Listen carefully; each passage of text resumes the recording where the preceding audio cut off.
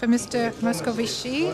We'd like to invite the Commissioner to Greece and to the permanent representation in Athens. It's a great joy to have him with us. He is the Commissioner that has visited more than any other Commissioner our country, and I'm sure that it hasn't escaped your attention that the frequency of his visits has become more these past few months. So I'd like to thank him for the frequent visits and for the support he has provided to Greece, and I'd like to give him, without further ado, the floor so that the Commissioner can convey some messages and describe the results of his visit to Greece. You have the floor, sir. Thank you, Panos. Good morning. I spent already a very productive 24 hours in Athens. The frequency of my visits is explained by the fact that I represent the Commission inside the Eurogroup, when especially the Greek issue, the Greek program is concerned. I've had meetings with President Pavlopoulos, whom I didn't meet before, with Prime Minister Alexis Tsipras. We had a very long meeting. We have a very strong and confident working relationship now. With the Finance Minister, my good friend Euclid Sakalotos, with the Economy and Development Minister, the new Minister, Dimios Papadimitriou, and the Labour Minister, Efi Atsioglu. And I also participated yesterday in a dinner hosted by the American Hellenic Chamber of Commerce, to which I delivered a keynote speech. That was the occasion for me to meet something like 500 business people here in Greece. And I had an interesting working breakfast with the Hellenic Federation of Enterprises, SEV, who shared with me their perspective on developments in the real economy, which is a key because the objective that we are pursuing together is Greece going back to growth and creating jobs. A strong Greece at the core of the Eurozone. This must be our common target. I wanted to make this second visit to Athens. I'm not mentioning private visits this year because we are approaching another important moment in the Greek story.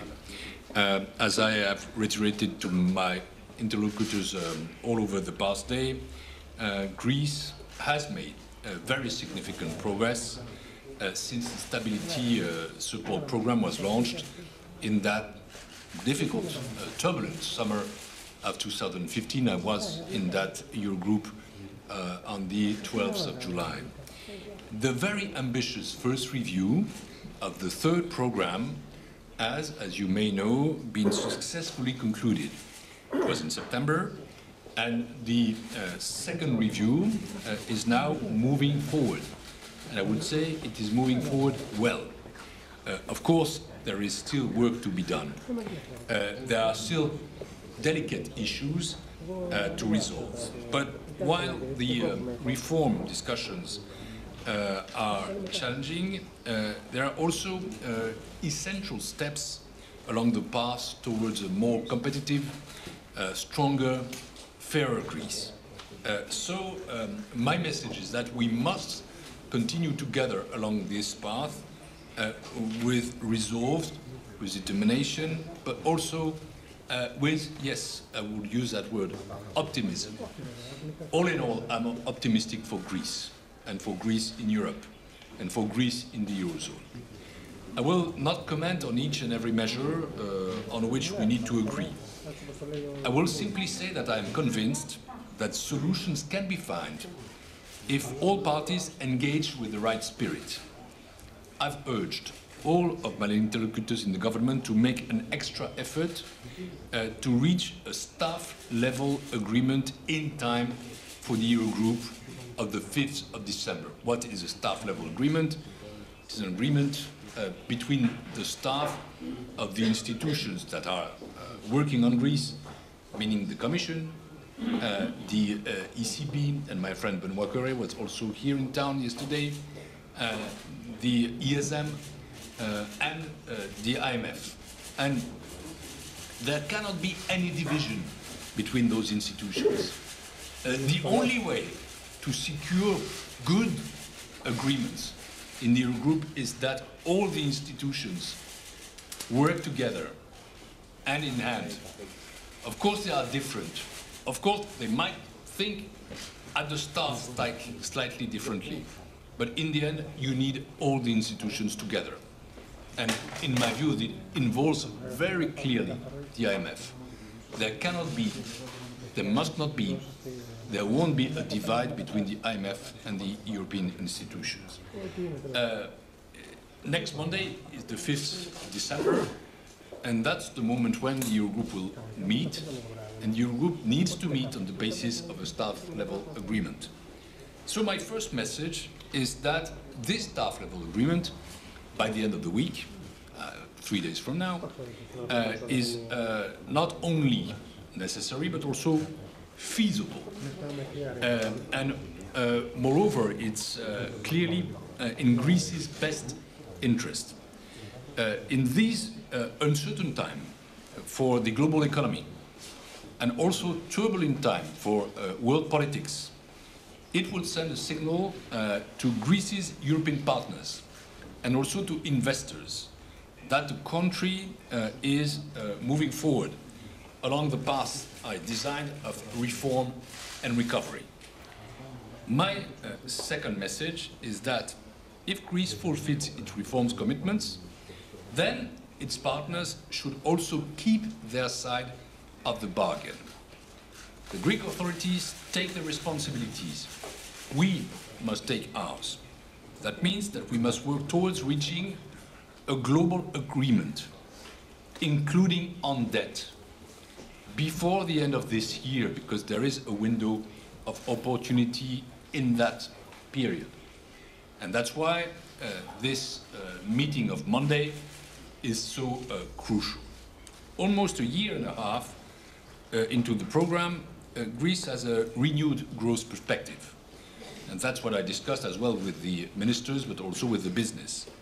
Fiscal consolidation and structural reforms are starting to pay off. Already in 2015, back 1 year ago, the Greek economy contracted, but far less than everyone expected, given the number of challenges faced.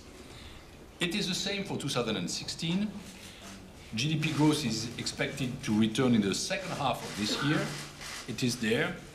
And to be positive overall in 2017, our forecast in the Commission is between 2.5 and 3%.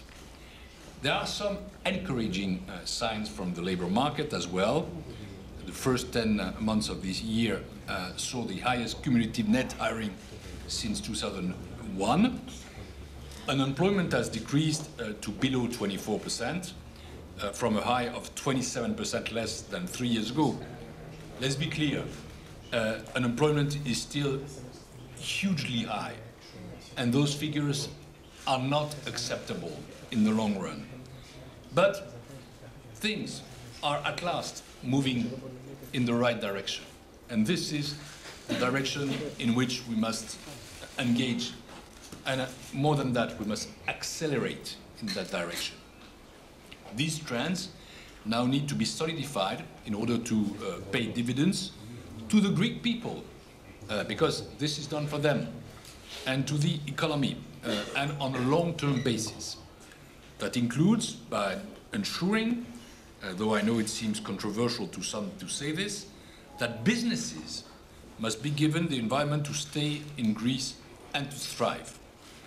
It's not a matter of ideology. You need to have a pro-business strategy in all our countries, because it's the firms that create jobs, that invest, finally. Investment must be a priority for Greece. As well, domestic investment, but also foreign direct investors must be here comfortable. And Greece needs to be, even more than it is today, and it has huge assets for that, an attractive country. And it must be put to work such that businesses can actively contribute to job and growth creation. As I said yesterday evening in my address to the Greek Economic Conference, I see 4 conditions for Greece to achieve prosperity and stability in the long run. First, growth must be inclusive. That means that the social welfare system should focus on supporting those who risk being left behind or who are left behind. A nation's wealth cannot be at the expense of its middle and lower classes. Everybody must be on board. Nobody must be left apart. This is a huge challenge, but we must address it. Second, everybody should contribute his or her fair share. I would like to see Greece becoming a positive example for improved revenue collection, for tackling tax avoidance and ensuring fair burden sharing across society. It is a matter of efficiency for public finances. It is a matter of fairness for the people. Third, ownership across the political spectrum is needed to ensure stable economic governance, effective reform implementation and results. Greece is where democracy was born. And you love controversies, political controversies. We love that all over Europe and in the democratic world. It's a very interesting sport that I've been practicing quite a lot. But it must not be contradictory to stability as far as reform is concerned. And fourth, as Greece's future lies in the euro area, the country must become an active participant in its European future again. We need European ideas from Greece. Greece is a geopolitical partner of a special place and a special role. Here, you're in the front line of the refugee crisis. You have a very special relationship with your powerful and sometimes difficult neighbor, Turkey. There are talks ongoing on Cyprus reunification, and the Commission really wants these talks to lead to this reunification. And these are challenges as well for growth, but for Europe as a whole. And this is why we need an active Greece in the European field, and that is the case. To conclude, now it is the time to solidify the perspective of recovery. The swift closure of the second review is one way to boost confidence, liquidity, and to show just how far Greece has come and that it is delivering. And provided Greece delivers on its commitments, its European partners should also deliver on them, in line with the May 2016 Accord. So I repeat that our target in the Commission is to reach a global agreement by the end of this year, involving the second review and including talks on debt. This is doable, this is feasible, but again, the precondition is that we have this week a staff-level agreement involving all partners, and that's the message that I clearly carried to Prime Ministers Tsipras, the members of the government, and the leaders of the economy that I have the occasion to meet. Thank you very much, and now I look forward to taking your questions and try to answer them, if I may. Thank you very much for your very clear statements. Now let's begin with Mr. Sakantaris from Alpha.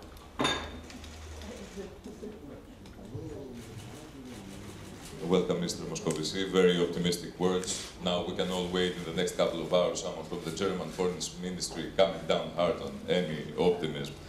But beyond words, there are numbers, and they suggest that either way, Greece is trapped to further austerity. And I would like to ask you, I heard, like you, Mr. Tsakalotos, yesterday, making a plea for justice and decency in the parts of creditors. And I would like to ask you, does the Commission believe that austerity is as bad for Greece as it is for other deficit member states such as Spain or Portugal at this point?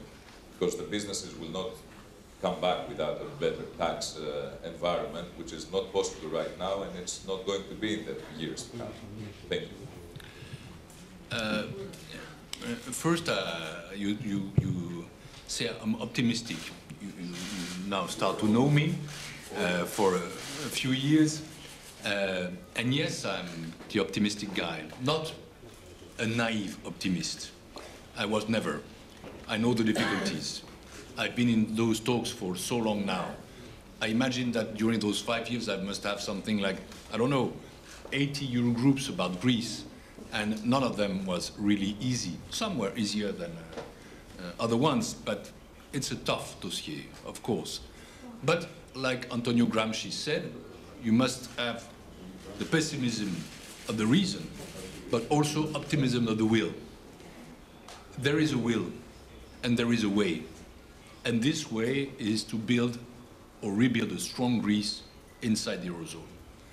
If I look at what we have already done, 5 years ago, 4.5 years ago, when I became finance minister of my country, France, and when Mr. Samaras first came to visit President Hollande and myself, I was there at the Élysée Palace in June, the risk was the crisis even bigger. Then we spoke about Brexit for years. It's over. There is no question about Brexit. And this situation is improving. Now Greece can come back to growth, and hopefully will come back to growth. So that's my optimism. I would say it is so much a common interest to find good deals between Greece and the EU, because we are the same family, that I always believe that we can make it. Until now, I was always right, and I hope I will be right in the future. On the austerity issue? I'm coming to that. What is austerity? Austerity is when public policies destroy public services, weaken a country, and excludes a large part of the population. I'm anti-austerity, and this commission is not about austerity. As you know, we have introduced in our budget surveillance some flexibility for investment, for structural reforms, for facing the refugee crisis, for earthquake, for Italy, for example. We try to be clever, but we are never lenient to anybody. We're always acting in the framework of the rules. I'm the commissioner for ECFIN, that means rules to me. We are a rules-based system. And last week, we delivered also a statement saying that we would like to see the aggregate fiscal stance of the Eurozone becoming positive now. We have a monetary policy which is accommodative. We need to have a fiscal policy that is supportive. So no, this commission is not about austerity. It is neither about austerity in Greece. We want the Greek people to see the fruits of their own efforts. So no, clearly, we are supporting inclusive growth, social justice, social fairness, tax fairness, and we're not advocating for austerity. But let's be clear, this economy and this society suffered from major imbalances, and structural reforms are and were necessary. If not, the economy wouldn't be capable of facing the world as it is and the Eurozone as it is. So yes, there are still efforts to be made. There are still reforms to be made, but no austerity. What we want is growth. And that's why I think we are at a turning point now. A lot of efforts have been made. The third program until now is a success. The first review is a success. The second review can and must be a success. Then we can open TED talks on a positive basis. Maybe some other colleagues are less optimistic by the will, but in the end we always find an agreement. And we need to have everybody on board, whatever the institution is concerned. And again, you cannot divide the EU and the IMF, and whatever the nation state is concerned. And of course, we need to fully respect Germany's preoccupation in that discussion. We always do. But, well, that's a narrow path, but I wouldn't call that austerity. I read in some French press that I was here to try to convince you to more austerity. That is certainly not my intention. And this was never my way of thinking, and never Jean-Claude Juncker way of thinking. Effort, yes. Be serious, yes. Austerity, no. Thank you.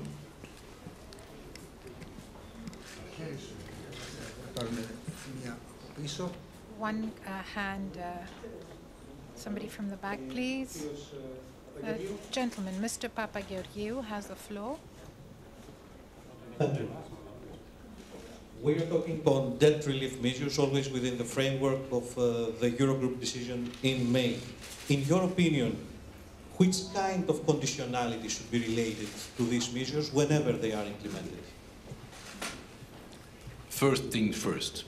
The precondition is that we have a staff-level agreement, that we have positive moves on the second review, and then we can start further talks. So I'm not moving to the end. Thank you.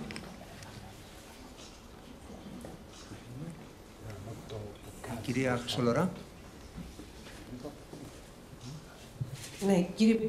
Commissioner, you have said, and you mentioned yesterday and today, that the institutions must not be divided. We know that the IMF has asked for more fiscal measures from the Greek government in order for it to return to the program, in order for us to have the 3.5 primary surplus. Does the European Commission believe that there is need for more fiscal measures, for further measures? Thank you. I never comment on what can divide the institutions. It's clear that we can have different methods, also different sensitivities sometimes, but we need to be together. The Commission considers that the fiscal gap must be fulfilled in the framework of the program, and that appropriate measures must be taken, but doesn't mean more measures than the ones that are foreseen. We have a MOU, and we must stick to that. No more, no less. Thank you. Παρακαλώ. Yes, please. I can't hear the gentleman from Alpha.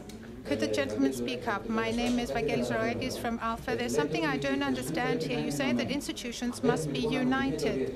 On the one hand, we have the IMF, which wants austerity, Berlin, which also wants austerity, and you say no to austerity, and you ask for further measures in order for us to be able to do away with the imbalances. So what are the differences, and what is the philosophy of the one side and the philosophy of the other side? So what measures are we talking about, and where are the differences? Where do the differences lie? That's the magic of working between different institutions and in the framework of the Eurogroup. That's what Europe is about. In Europe, we have different countries, different size, different economic situations, different governments. Some are center-left, others are liberal, others are center-right. Some are coalition governments, some feel that way, some feel the other way, and we have to build compromise. So I won't give you a precise description of everybody's position, but in the end, we must reach a common position. And the specificity of the Commission is that the Commission is the body which is supposed to represent the general interest of Europe. And our view is that we are a rules-based system, that efforts must be made. I'm always saying that efforts are necessary, reforms are necessary. This doesn't mean austerity. There is no equivalence between reform and austerity. Because if you say that, you never reform your own country. And if you don't reform your country, you're not capable of reaching a strong, a positive situation for your economy. And so, let's see how the magic will operate in the coming days and weeks. Let's call it another way. It's not magic. It's just the spirit of compromise. It will be tough. I know that we are facing times which are not going to be simple. The Eurogroup of the 5th of December is of high importance. It might not be the last one to discuss about Greece. I imagine that there could be other discussions, but we all have a positive spirit, because finally, with all these differences, we share a common goal, that is, again, a stronger Greece with stronger economic structures inside the Eurozone. We've made a lot of way already. There is still a path to go on. Thank you. Kyria. The lady, please, here in front. Elena Laskara from Euro Today. Last time you had told us that you had rather sent a message that the 3.5 primary surplus target will not change. Does the Commission continue to have the same opinion? And if so, for how many years will Greece be called upon to achieve primary surpluses of 3.5%? But again, I try not to have too many personal initiatives, because we are there to build the compromise. And we've got a roadmap. That roadmap is the MOU. And the MOU sets very precise fiscal targets during the program, which lasts until 2018. After that, we are no more in the program, so things might be different. And they have to be considered another way. Thank you. Mrs. Kava. Hello, my name is Dimitra Kava from Capital.gr. One question. Compromise. Compromise in order for the IMF to be back on board. And the IMF says that without new measures, the primary surplus will be 1.5%. Can there be new measures up to 2018? That's the question. Thank you. Yes, again, we want the IMF to be on board. And you must understand that the IMF is a very important partner for Greece first, and also for Greece's creditors. His presence is an insurance, a security, a major one. I'm not going to comment on our internal talks on details. We might have some differences in appreciating the calculation of surpluses, but again, we must find the appropriate path for before 2018. We already know that, and for later. For before, it is a program, and it is the MOU. Okay. Thank you. Somebody in the back now, the lady. The lady in the back.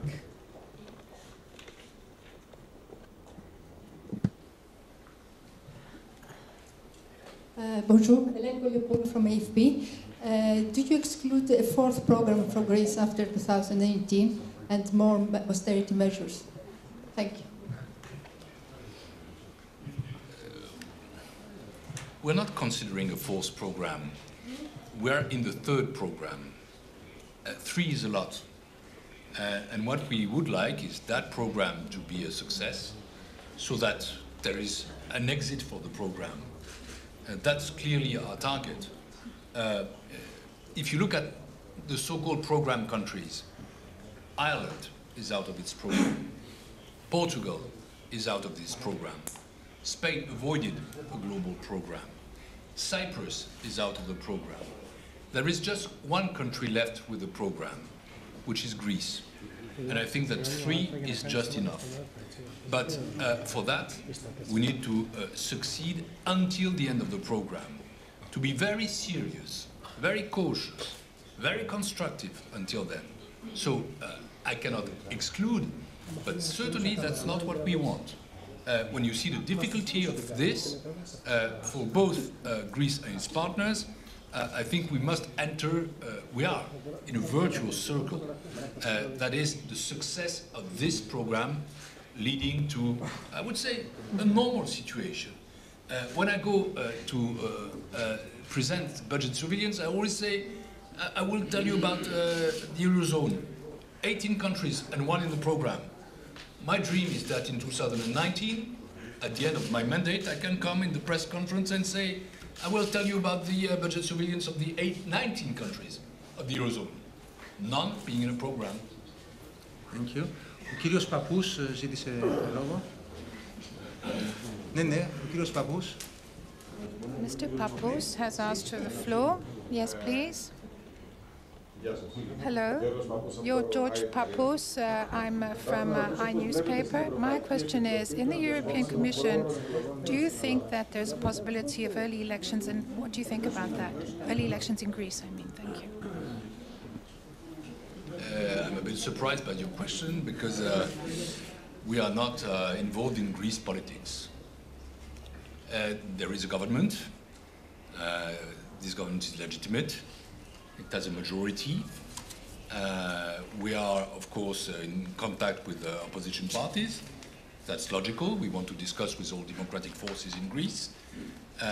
But it's up to them to organize the political spectrum. As I said, one thing is very important for us, is stability in the governance. Stability of the commitments to reform.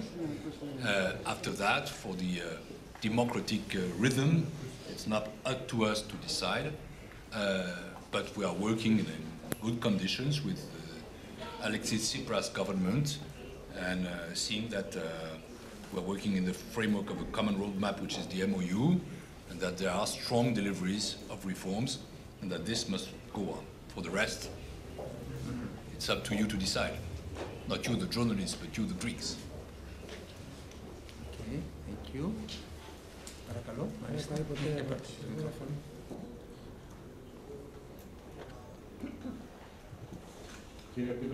Commissioner, welcome.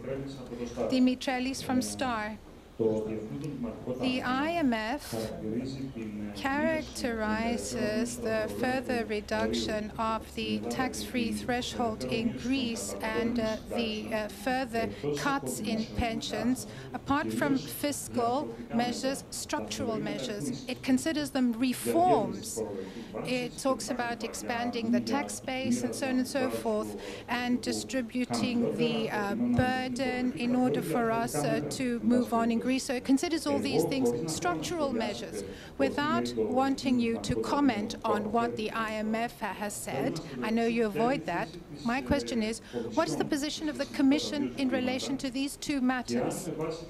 And if, according to the perception you have, whether these two interventions can become part of the compromise you seek, because you said that a compromise is being sought. Thank you.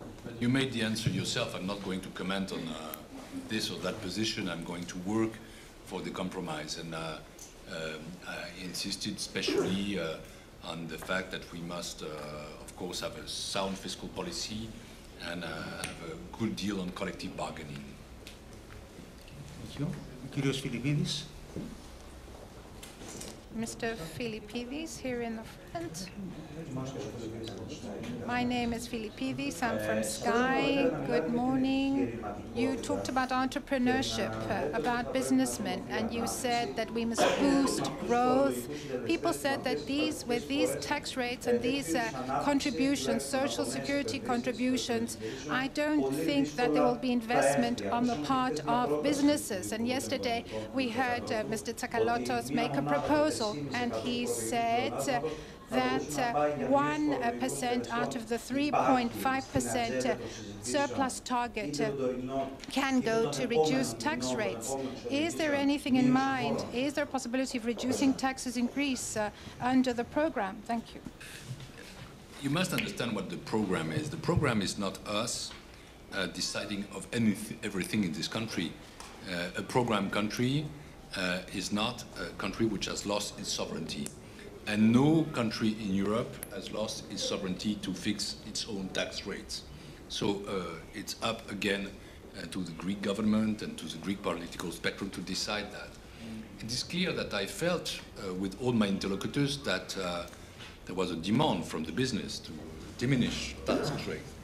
I cannot comment on that. The only thing I can say is what I told all my interlocutors, that you need to have a pro-business environment, that reforms are necessary to be a full, a strong, a coherent Eurozone partner, but that you need to do more to boost investment. Then it's not up to me to say what and how, but it's clear that there are huge assets in this country.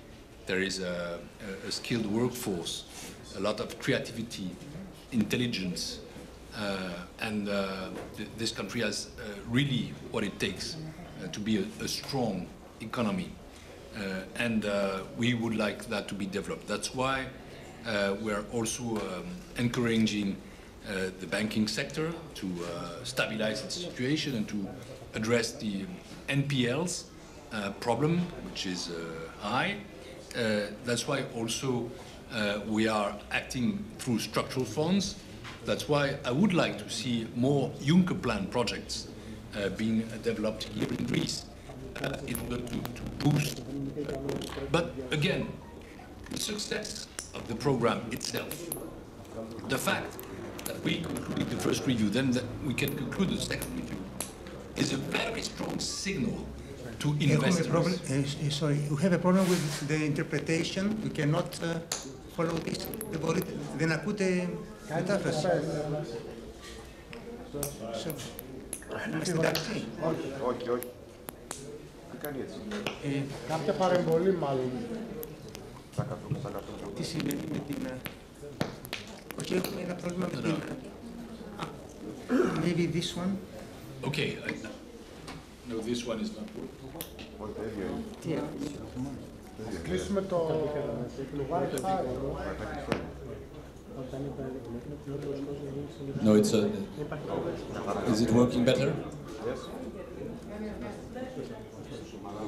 I said that the success of the program itself is a very strong signal sent to international investors that this society and this economy is moving in the right direction, and that helps a lot. I think we need to finish. One last question, Mr. Rogakos. That's why you're in the corner, because you're from an island. I'm from Antenna TV. Mr. Rogakos is my name, Commissioner. Labor issues, that's a very important matter for Greece. I heard you saying that you don't want more austerity in Greece, and I think we all agree on that. But there are two main proposals in relation to labor issues. One is collective bargaining and non-reinstatement thereof, and two is mass layoffs.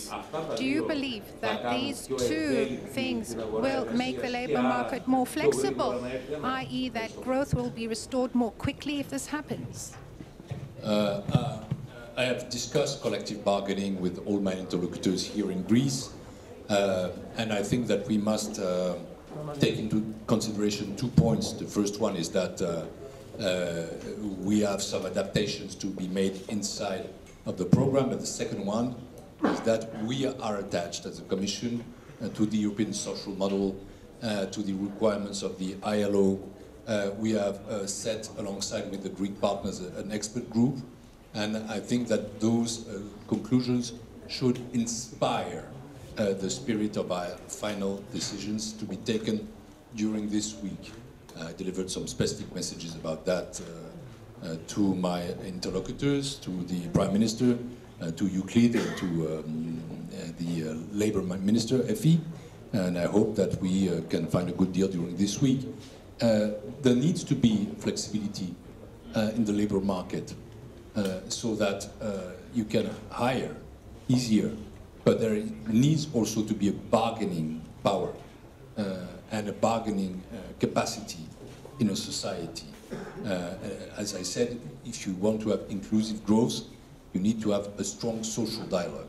And a strong social dialogue also goes through collective bargaining. But we need there to find some agreements that are at the same time constructive, but also helping to create jobs. I think we can make it. One last question from Insular Greece, from the islands, the lady. The microphone is on its way. Commissioner Pantelaki is my name, from the Aegean Sea, Endless Blue. I'm from Kalimnos, the Sponge Divers Island. I will not ask you a question. I just want to convey the climate, but also the agony, the cries of agony of the islanders, because they are at the front line. They are on sea, but also on land. They have their agony. So please think of them. Think of better, more favorable tax rates on the island, and of course tax-free thresholds. It should be maintained on small islands. So thank you very much and have a safe trip back home. I've not been in your island, but I received the message.